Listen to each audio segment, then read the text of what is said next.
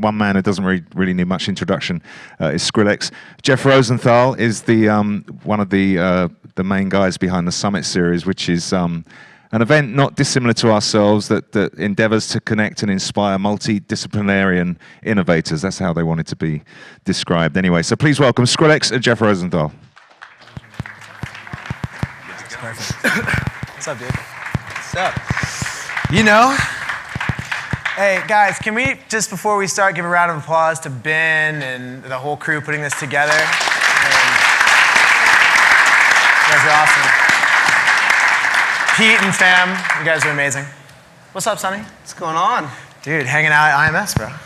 This is Jeff, everybody, if you don't know. Yeah. So I thought it'd be fun just to start by hearing, you know, where you're from, like where you're coming from and what you're up to now. Just like catch us up, man. Yeah, well, to make a long story short, so I've been making music since I was super young and been around music a long time. From the age like 4 to like 9 or 8, I thought I was Michael Jackson. So I would dress up like Michael Jackson, sing and dance like Michael Jackson, break dance, whatever. Yeah. And then from there I started to play guitar and get into rock music. And I got a guitar when I was 9 years old, and that kind of changed my life. And I think it was that point when I felt like music for me was more than something to enjoy. It was a cultural connection. And then from there I got into like punk rock and industrial and electronic music. And then by the age of 16, growing up in LA, I left home and just started playing in a band full time. And then ever since then, I've just been making music. And yeah, it was probably from the age 16 to 18 where I just kind of toured and was kind of finding myself and traveling a lot. And then after I left that band, I went back to LA and then just dove into the computer, and I realized the internet was blowing up, and the fact that you can release music so quickly at your own will at any time was just really exciting and inspiring for me. Which kind of leads into, I think, what we're sitting at is this kind of crazy, I would even say, renaissance of how artists are using technology and how they're making art as well. Even past the music, even going past music with, they're painters and artists that have like Tumblr followers of like 1 million, and they sell their stuff through Tumblr. They promote it through Tumblr, and they don't use galleries to sell art, which changes the whole art world and how that's working too. So it's just, yeah.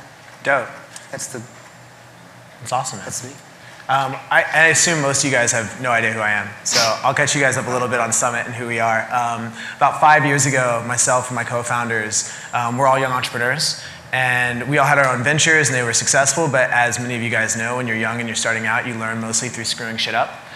So we thought it'd be really cool to meet other young people doing interesting things. So we threw our first event 5 years ago, gathered 19 people, just through cold calls and Facebook messages, also using technology in a way that you never could previously. And I think that the modern age is one where intellectualism or creativity or entrepreneurship are very diverse and multidisciplinary and aren't only owned by the affluent, but are owned by everyone. Right. So it was always like mashup culture. And our events scaled exponentially, and we charted ocean liners, and we took over towns, and we've very quietly been building this thing around the world. And this week, we actually close on Powder Mountain in Utah. It's the largest ski area in America. We're buying it, and we're building a center for innovation in the world. So we're developing our own small town on top of that mountain for our community. So awesome. Yeah. You should explain too, like, what you've done with community and how you started too, like being in college and just being interested in like what different people were doing, entrepreneurs and people that were just notable and that were doing cool stuff. Because how I started with Skrillex after being in the bands, like I was saying before and there, growing up on indie labels in 2004, between 2004 and 2007, it was such a different industry. The framework was all majors and indie labels. And to make that next step from being an indie band, you needed major label money, and you needed like people to plug you into radio, and you needed big budgets, right? And now, since the internet has come out and it's become more than just like something secondary, it's been everything for Skrillex. And same with our record label, like how we disseminate our music. But what that came out of was just community and just friends getting together and having fun. And it started out as 50 people and then 100 people. but we kept the same gears, and we just accentuated on what we already had. And I think it's cool that everything you've done is self-made as well, and you started out in college. Yeah, totally. I mean, like, it's interesting that every single industry, like every space, is ready to be blown up. It's not just music that's having revolutionary change at the hands of technology. It's really everything. And one of the things I'm most thankful for what I get to do is we travel around the world and just meet innovators and creators in every single space. And one of the things that I find repeatedly, and in your crew, it's one of the things I think is most fascinating, is that you'll find like families that end up creating this stuff and end up stepping outside of the normal model. And your crew has been together for what, like 10 years? Yeah. Like you and your core, your manager, and your... Coming on 10 years, yep. Yeah. So I think that, one of the things that we were talking about before coming out here is just like blowing up the existing model and trying to step outside of the ways in which it was done before. And you guys, you own your own rights, correct? And you manage your own... Well, basically how it works is, this is kind of a crazy long story too, but I'll make it short. Like, when I was in a band, when I was in From First to Last, my old band, we had signed a big record deal with Capitol Records after we did 2 on Epitaph. And then after that, that's when Capitol and EMI and Virgin were like splitting and joining, and so, no records, there's no funds. We had a producer lined up and nothing was happening. So at that point, I left the band, and from there, obviously kept my same team. And then with Skrillex, before Skrillex happened, I was signed to Atlantic to do some solo music.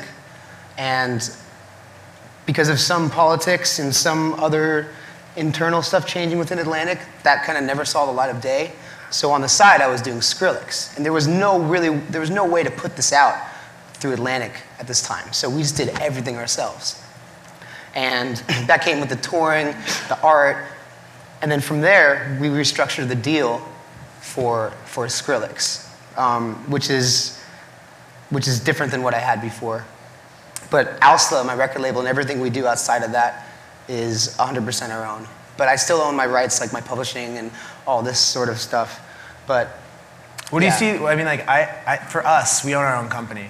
And the way that we financed our mountain project was through all of our friends. We essentially have investors that are more in the structure of profits interest than actual equity in our venture. And so it's allowed us to really be like servant leaders to the community that we build for. Right. How has that affected you? I mean, I'm sure you have a bunch of friends that are still in traditional label deals, but like, do you feel like it impacts what you can create and your pace and that kind of stuff? Yeah, at the end of the day, when you grow, you're going to need more people, more bodies to do stuff. So it's all about making true partnerships and not feeling like, and I think the less you can take out of something and the more you can do yourself, then it's more equal interest, So you're not like taking essentially big bank loans within, So if you're betting on yourself and you can sustain everything, maybe it takes a little longer. Like, it's been 9 years to get to where I am now with the same team, with the same manager. And so that's how we just did it. It was like, there was no rush ever to get giant checks or anything. So we just kind of sat back and take as much as we need to take, every step of the way kind of idea. So. And who are you creating for now? Because I know like community is really what we're all about, and we've talked about this in the past, and I know how passionate you are about it.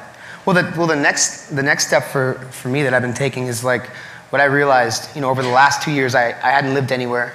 I just lived in hotels from the year 2011 to 12, to the end of 12 into 13.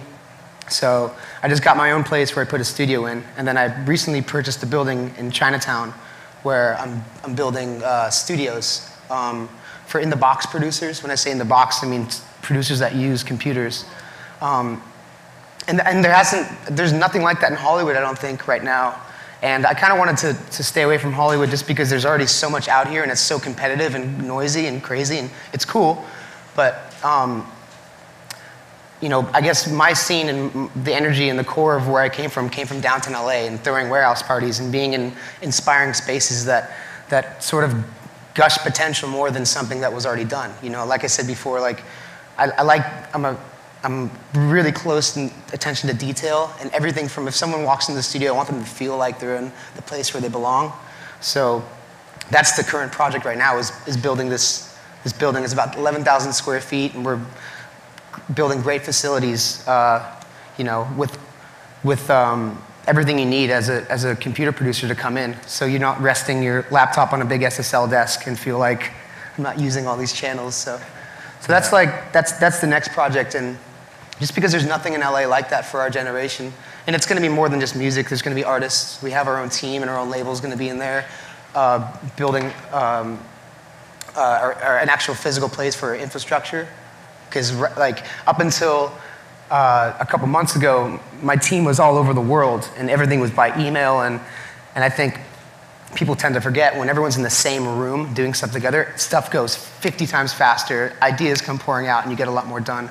So building a home for our culture and our scene and a place to even document it, to show people what it is, because it's more than just, I even think than what most media thinks of electronic music. There's so much more that goes behind why it's there and why it came out of nowhere, and the people that are doing it, that are making an impact. So yeah, that's important to me. For sure. I think when you look at like hip hop and the culture, you hear a lot of like, I'm the best. You know, like that's a big competition, it seems like. It's like, I'm number one, that's what's up. And one of the things that you'll hear like Bill Clinton talk about, and you'll hear some thought leaders of our time talk about, is positive interdependence and building positive interdependence and communitarianism as a concept. And one of the things that's most inspiring about your crew and like Potato, like you, Diplo, A-Track, coming together, creating together, and recognizing that like best practices in each of your independent businesses can be learned from one another, and everybody can win essentially. So instead of being in this attitude of like scarcity, you guys seem to have an attitude of abundance. I think just in any movement, like if people have the same goals and the same ideas generally, power in numbers is everything, like for better or for worse. Like whether it's the EDM movement or Nazis or whatever, like if you get a group of people together that all believe in the same thing, working hard at it, then stuff can happen. So for me, it was how do I take, I mean, if I'm where I am right now, how do I further influence everything that's coming after me that's gonna ultimately help me and ultimately help everyone, and it's fun. Like, I did this because I liked getting together with like-minded people. I liked the fact that we share music, we share ideas, we shared everything. That was so different from the scene I was before, which is why I wanted to kind of get out of it. It was just so, it was becoming such a business, and when that happens, you as an artist become diluted, and you start thinking about pleasing different people. And maybe for people that are more mature and older, it's easy to avoid that, being in those certain situations. But for young kids, man, I was so young too. I was like, 16, touring and everything, and you can be sensitive to that, and then you can forget how to create art in a way, because it becomes a business and it's not coming from you. So I just wanted to build a place where younger artists who are essentially, especially when you see kids that are coming out 12, 13, that have access to the same tools we have, making stuff that's just mind-blowing. You want to keep that. You want to keep their souls pure, because that's what's going to make them grow into something bigger. If you dilute them and give them crazy ideas and give them that pressure, it can fuck with their head, screw with their heads. So you say fuck with their head. Fuck with their heads. It's all good. Yeah. So I mean, and I just see so many but now kids are getting smarter and smarter, and teams are getting younger and younger, and it's pretty exciting. So I want to give a place for people that can still be independent and do what they do, but more or less the vibe in an environment, like the first step of throwing a rave is location. You know what I mean? You want it to feel good, and then you put the music there, and then you put it there. But as long as you walk in and you become inspired by the space, and everyone around you is like in it for the same reason, that's cool too. It's dope. Well, I'm all over you right now because I have 100 questions. Yeah, yeah, absolutely. Well, I was gonna say, like, talk about how you first got started, like, because this is a cool story. How you guys all maxed out your credit cards and did your first event. And so we were all young entrepreneurs. Brett Levy, who's my co-founder, is here. He and I threw parties together in Washington, D.C. He was at George Washington, and I was an American. And we just had a bunch of hustles, right? Like clothing companies, jewelry companies, websites, what have you. And we found some success in our early ventures, and really just needed to meet other people that were doing interesting shit. That was it. It was like, we wanted to meet cool people that did really great work. And if you guys, most networking events are terrible. Most like industry gatherings aren't that cool. Obviously IMS is the bomb, so this is excluded. And we were just like, well, let's throw our own thing. So we maxed out our credit cards, and we hosted, the first event we hosted, our founder Elliot Bisno put together, and it was 19 people. in a ski trip in Park City, and lost like 25 grand. And the second event we did was 6 months later, and we had 60 attendees. But from the very beginning, the caliber of our people was like through the roof because it was authentic. Like we had reached out to people we looked up to, and it was the guys from College Humor or Blake from Tom's Shoes. The second event had Dustin, one of the founders of Facebook, and Tony Hsieh from Zappos, and Scott Harrison, who founded Charity Water. And I don't know if you guys know who any of these people are, but they're all profoundly inspirational people. And at like 23 or 24, meeting these folks who were like, oh my God, like look at this world that's out there. And it honestly shifted our priorities because we came out of school thinking that it's like build a business, make a bunch of money, like sleep with hotter girls. Like that's what your society essentially teaches you is your value system. And then we met these people that were like, no man, I'm gonna change the world. I'm gonna inspire a generation to go bigger and think bigger. And that for us, we got bit by that and it was over. So those first 2 events we lost a bunch of money on, and just like Sonny was saying. And within a year we were working with the White House and Bill Clinton and the United Nations, and our events scaled to 270 attendees and 750. And as I said, we're chartering boats and all sorts of crazy stuff. So literally from like zero, from nothing, just the tiniest little idea, we're now going to be building essentially the modern day Aspen. Yeah, so cool. Yeah, it's similar stuff too. Like the idea of just investing your resources into something you really believe in, and then when you have the right teamwork behind you and the people that really believe in your art. Yeah. It was only a couple years ago, like before, let's say skip back to 3 years ago, like I'm in debt. I'm probably in like 30 grand, 50 grand. 3 years ago. Yeah, 3 years ago. So like 1,000 days. Yeah, exactly. 1,000 days ago. Yes. A few moons. I was like, in debt. Like I was living off credit card. Like I got this lease on this building that I was actually essentially trying to do the same thing I'm doing now, but this is 3 years ago, and it was so whack and like not legit. But I built out 10,000 square feet of studio space as well, and this was me and my friends living in this warehouse that wasn't zoned for living. So a year later, we got kicked out. I was in so much debt. Skrillex started to go, and I was just paying off my debts and trying to stabilize myself, I guess. And I remember at one point I had $1 million in my account, and that was it. And we were doing this tour, and all the shows were selling out.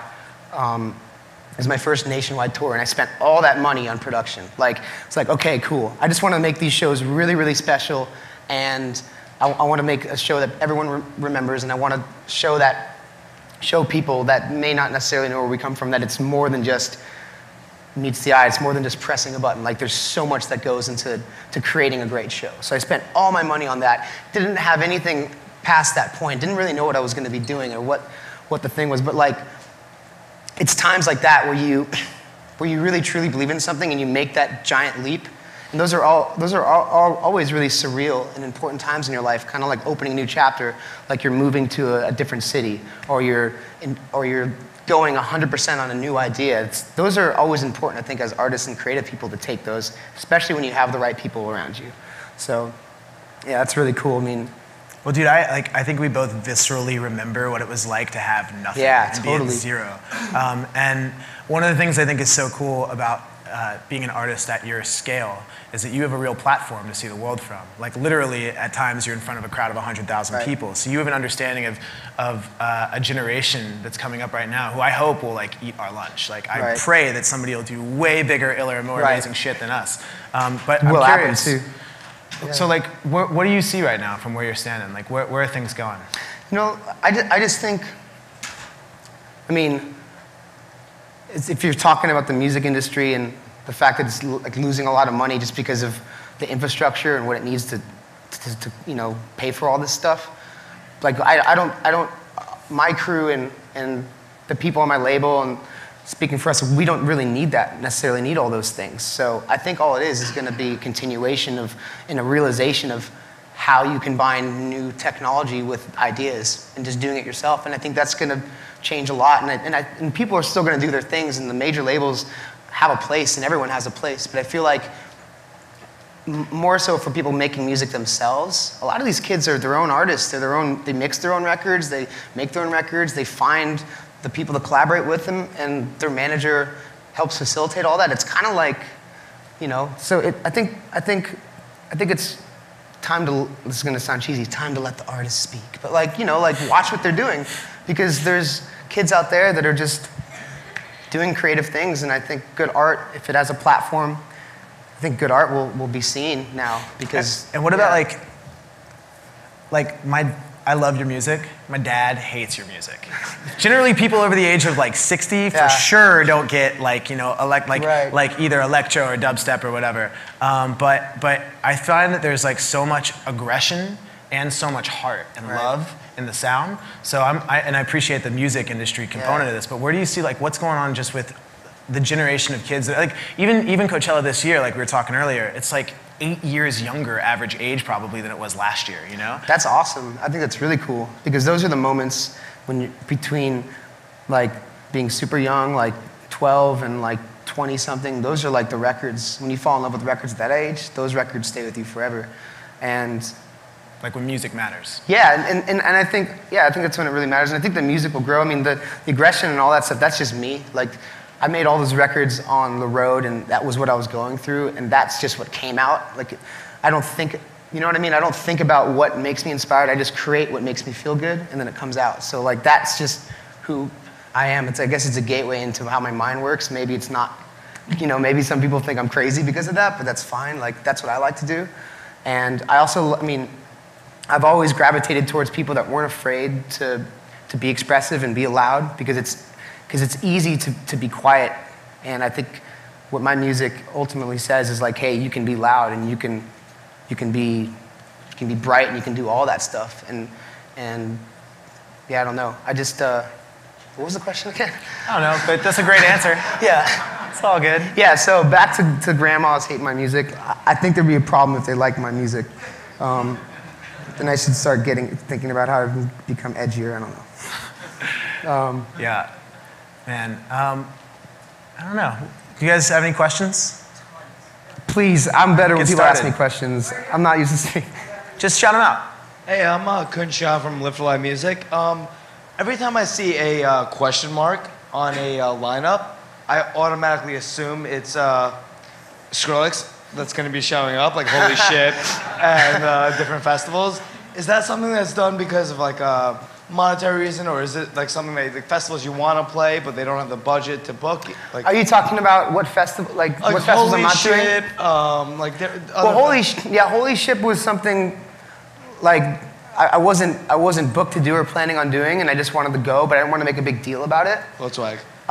Yeah, exactly. Yeah. So like, definitely was not a money thing, but it was a lot of fun to do. Like, and that's a big part of it. Like, I wasn't promoted on the lineup, and it was a last minute thing. And they had a lot of the thing about Holy Ship and the way Gary Richards does all of his events is it's very kind of family spontaneous. So there's gonna be someone there anyway. So like, there's a few. I mean, the thing about that festival as well is like everyone's playing sets together, everyone's joining each other. So yeah, I decided to play some records. Hey, Mitchell Kalman here from Chicago. I just was wondering how difficult it is to manage a label or build a recording studio while also managing your own career and being on top. So much work. It's 24/7. It really is, man. And that's what's great about having a good team, though, because like, you know, it's a lot of work, but I love it, man. Because like, I want to look back at. I mean, there's like I said, especially this building project, man. There's nothing like this right now, and I think having a place where people can feel they can be themselves and do what they need to do is just essential right now. So I want to look back and see that, you know, so it's good. It's rewarding. Everything is work. Like, there's always going to be work in this stuff, but if it's not, then you don't really get to the next level. So some of our maxims are it's all work and it's all play. And if you live in the frame of an artist, essentially, like you do and like your crew does, it's all a component of the same thing. Yeah. So it's all fun. It's all fun. It's a lot of doingness when I say work. It's not like, I want to create a fairy tale world where you can be expressive and people can look the way they want to look and people can make the music, and I want to build a place where you're not going to be criticized for being yourself.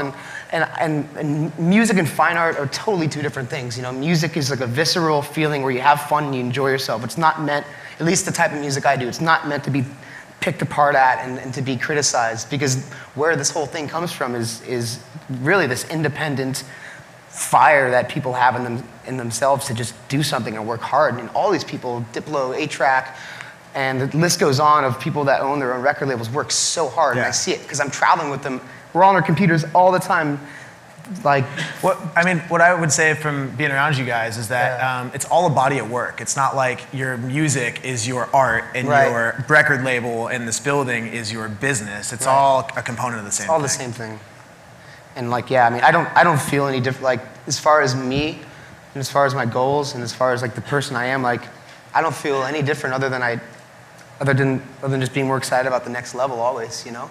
Like, that's the thing to think about as well, like what your real goals are. And my goals, I mean, I left the band and after we had this big deal and I didn't think I was gonna see money again or have money again, but I never really cared about that. I just wanted to feel happy and not feel like there's people around you all the time that, you know, influence you in negative ways, that's all. You know? Totally. Yeah. All right, so last time we saw was about 3 years ago in Atlanta. You were playing one of my shows. And where's this at? Which Atlanta, Quad. Masquerade? Oh, Quad. Quad, yeah. Yeah. Remember that? Okay, so basically what we're doing right now is we're using social media trends and data from all artists' social media platforms to predict how well they're going to do and get brand information.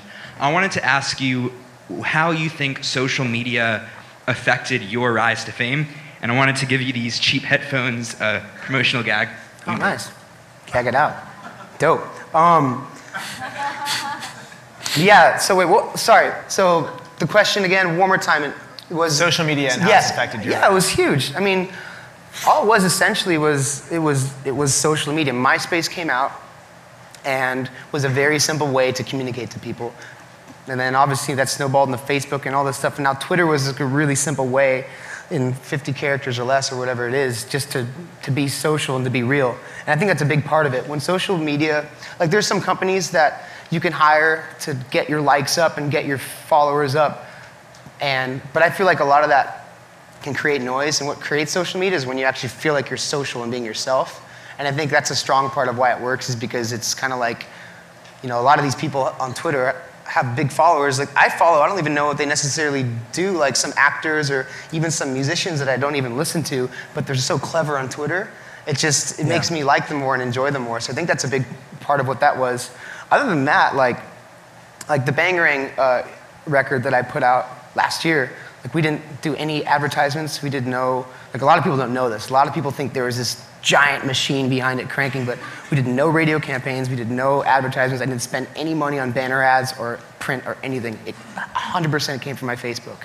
And then the blog started to pick it up, and then it just took off from there, which is pretty exciting and pretty cool. Mm-hmm. So it's everything, essentially, social media. As soon as it becomes too advertisement-y, as soon as a platform changes too much, then someone else is going to do something, and that's going to come up, and that's sort of the trends that have been happening that I've been seeing. When you put out the first Skrillex album for free online, was that within the bounds of your record deal? No, that was all of us. Yeah, that was just us. So, but I mean, was it like legal technically though, from the perspective of that? You know what? It was like I said. It was this transition time where I was with Atlantic, where we weren't really working together, but we weren't like fighting each other. But it was just like they weren't prepared for what Skrillex was, or I don't think they understood what it was. So I just did it myself, and I think technically we could have gotten the legal stuff, but they're not mean people. Like essentially, like they would have to be pretty. But the reason I asked that is just to illustrate a point. Like PayPal was started by a bunch of entrepreneurs, like snot-nosed entrepreneurs, who actually turned out to be some of the most brilliant people alive. Like Elon Musk from Tesla and SpaceX, and Peter Thiel and Ken Howery and that crew. But it was illegal. It wasn't a legal business. Like that's why MasterCard didn't do it. That's why Bank of America didn't do it. And is it still illegal? I mean, now it's legal. Now it's fine. And they put together legislation for how you exchange money online and all that kind of stuff. But like in this new like pioneering world, sometimes you have to bend the rules a little bit, or just take a risk, or just go for it. And with what you guys did by putting your music out for free through social, just said fuck it and went for it. Yeah, I mean, it was cool. The cool thing about that was it was like, I mean, I probably had like 1,000 followers on Twitter, and it wasn't like my Facebook or anything was rocking, but like we put this link up. And the hype machine was just starting to really blow up. I don't know if you know about this blog. It's a blog generator. So like, you go to hypem.com and you type in an artist you like, and then it pulls up all the blogs that are talking about this artist and posting the song. So like, essentially, what the the blogs are doing are illegal when they're posting downloads, but I've always been cool with that. Like anytime I have a release, I want all the blogs to post on my stuff, and I want people to download that stuff, because there's a certain group and people that are downloading the stuff. They don't buy records anyway, you know what I mean? But it's a place where they all go, and there's other people that do buy records, and I'm not necessarily like trying to fight the way nature is kind of going. I'd rather just accentuate and see how we can all win on it. But that was the first step of like, whatever, put it out for free, give it to all the blogs, check it out. And I did it with so much music, you know, and it's just been awesome, because these people that are generating these blogs are real passionate music lovers, and I think kids can feel that energy. You know, that's why, like, you know, what was your name, by the way? Ism. Yeah, so you blog roll and check all that stuff out all the time, right? No? Yeah, it's a big part of it. Same with SoundCloud right now, man. SoundCloud is amazing. It's incredible. It's like, it's so convenient and easy to use. Yeah. And it's for musicians and for music lovers, made by music lovers, made by musicians. And that's why it's like, the framework and the energy behind it has made it that big, because it's real. You know? Yeah, exponential creativity is definitely a byproduct of the technological world we live in now. John Shu is our homie who did like G.I. Joe recently. He did all the Step Up to the Streets movies, and he had the League of Extraordinary Dancers. And that all started because he was looking on YouTube, and he'd see a dance crew post a video, and he'd see a dance crew in Japan post a video, and then in Norway, like as a combat to that original one, and then a 12-year-old in Taipei take all four and do some more shit that none of them even thought of. So like that type of exponential rate of creativity and development that's happening in business, that's happening in music, that's happening in art, it's happening across the board. Yeah.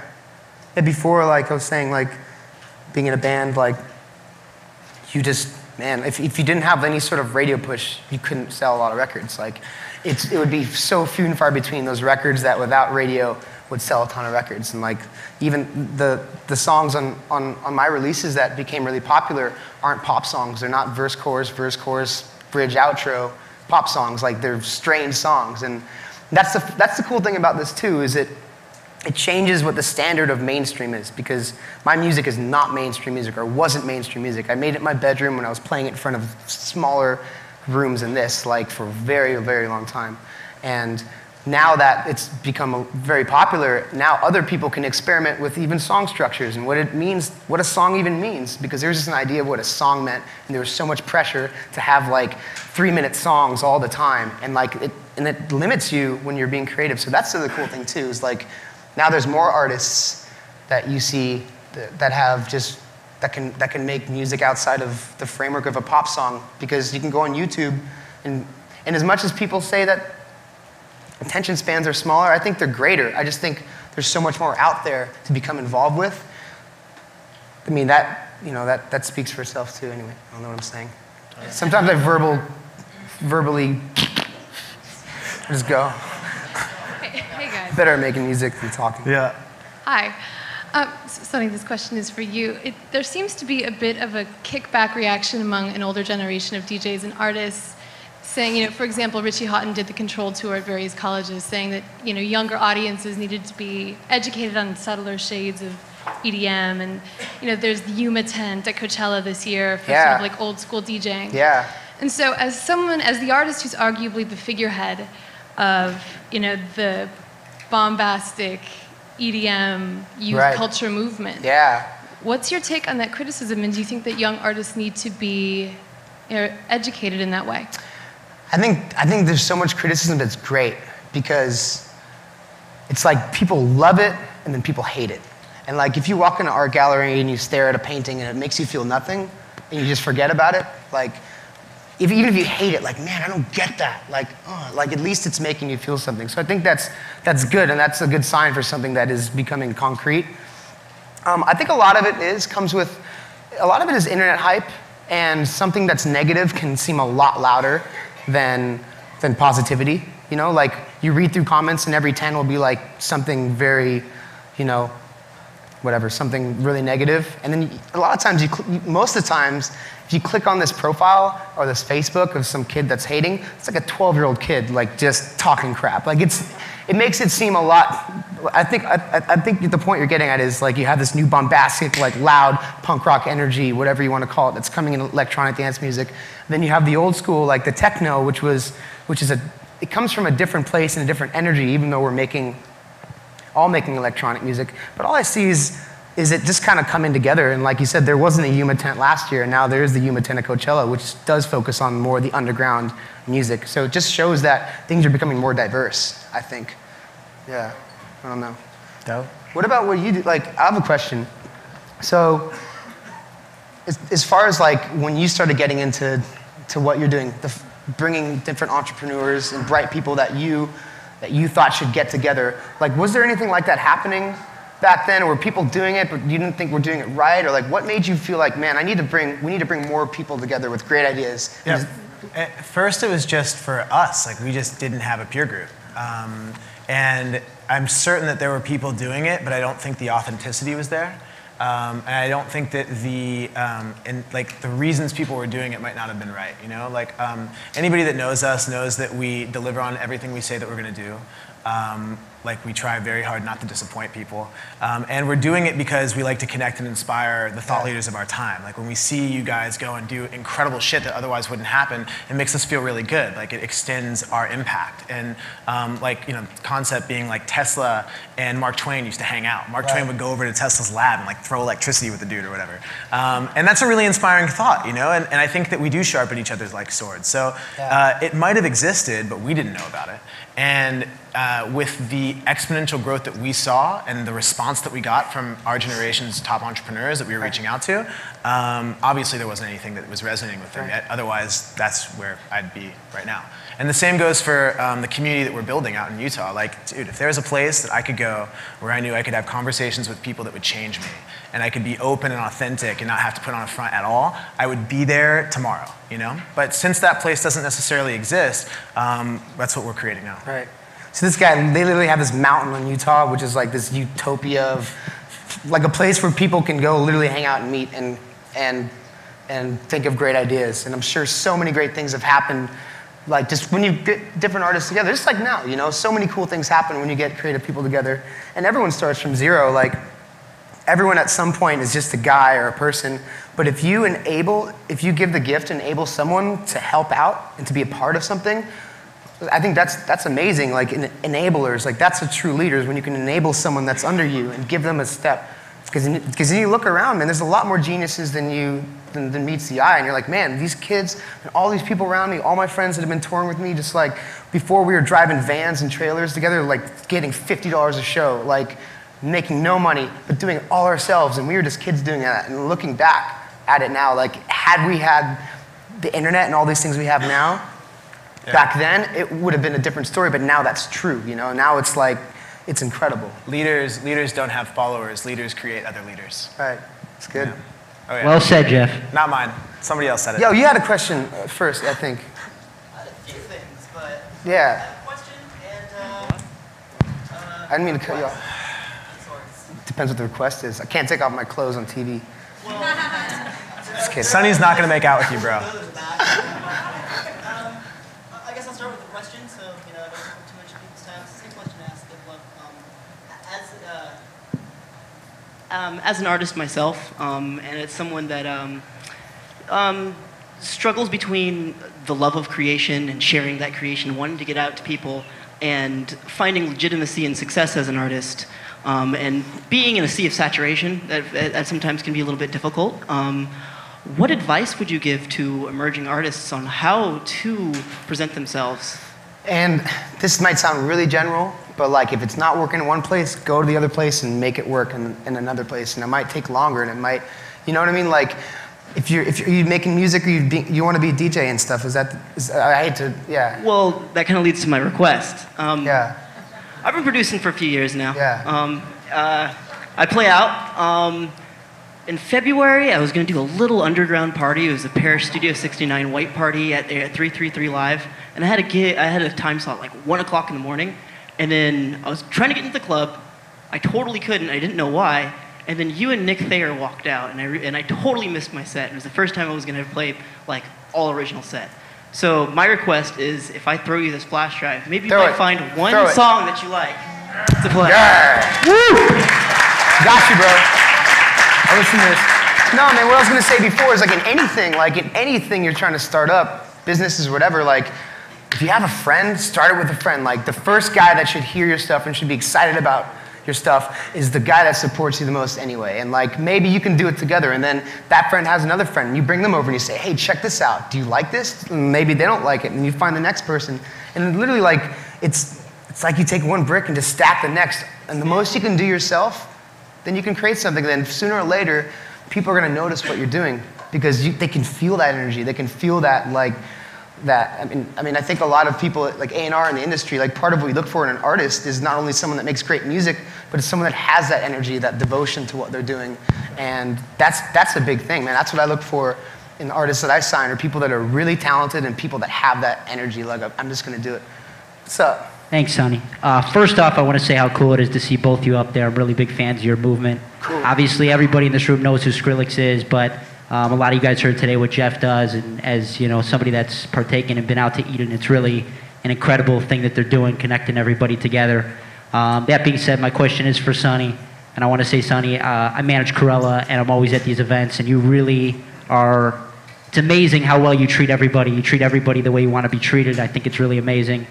And I want to know, as a fan of the way you've always sort of dared to be great and take amazing risks, as you mentioned with your first tour with the stage production, what advice you would have. I know you went really big with The Cell, and I'm curious as to what advice you could give a manager in making sure that we are able to do something great with the touring experience, but also stay within our means. Yeah, well, I think a lot from when I get inspired about what I want to create visually, it always comes from the music first. So my next production, I can't even think about that until the record is done.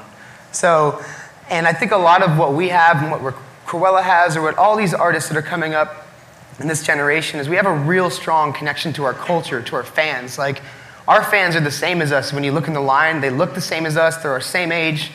And I think that's the main thing, is never forgetting about aesthetically, like who you are, where you stand in a culture and what you stand for. And that's the kind of the punk rock mentality that I've always kept, is like, I never want to change who I am. And I only want to grant more importance to the people that look like me, that sound like me, that have the same feelings as me. And that's kind of a commitment as an artist to do. So I think as you grow and start to do more tours, and same with your art, just really think about your fans and your culture, and all the ideas will come out of that, you know, and invest in the right way. Invest in creating something really beautiful and something that you, because I think people will see that ultimately too. Like, I mean, I don't really do many interviews or talk about it, or talk about much, but me and my whole team really pay attention to detail and putting on great experiences, because at the end of the day, we're doing it all. So it has to be our vision. If it's not, then it's a reflection on me, and I'm really hard on myself. So I mean, that's the kind of same energy I was talking about before, you know? One of the things that we always, one of our maxims is Michael Hebb, who's a chef out of Seattle, who's credited one of the guys that started the underground food movement. He gave us great advice. He's like, yo, you know how people say keep it real? Don't do that. What you have to do is keep it surreal and do things that are a little bit beyond everyone else's imagination. And you and your artist are going to think up what's right for you guys more so than any of us. And if it makes you guys happy and y'all are stoked on it, then there's no chance that we're going to be like, wow, this shit sucks. It's all about taking that gut feeling, and when it feels so good, and the person next to you that's working with you has that same feeling. If you're surrounded by people that don't have your gut, that same gut instinct, then maybe you're not to say they're bad people, but maybe they're the wrong fit for you. Like, I've always just gravitated towards those people that really get it and they feel the same energy, because then like you can feed off that and complete stuff. If you don't have that same energy with the people that you're working with, you never get anything done, because you're like, man, I should change this, or it's not working. And at the end of the day, it's like, you're the art, like, you know, any artist I tell this to and they ask me for advice, like, you know, it's mixed advice. I'm like, man, you know better than me. This is your song. Like, and what's only going to make you grow from being a better artist is if you get over that song and you finish it and you look back and whether you hear the criticism or you criticize yourself, that's when you grow and that's when the next song becomes better, you know? If you're that type of artist, I believe. Jeff, sure. Skrillex, thanks so much. You guys are awesome.